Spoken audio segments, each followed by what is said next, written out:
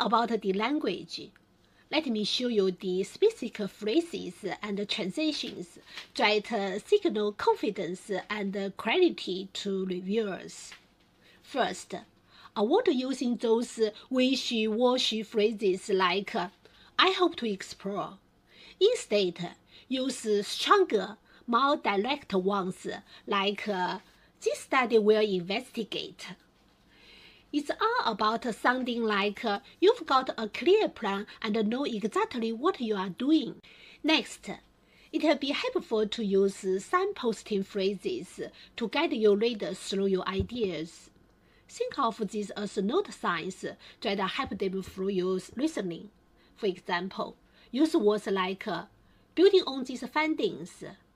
This raises the important question of, or to tackle this limitation. These kinds of signposting phrases can make your writing flow better and show that you are thinking ahead.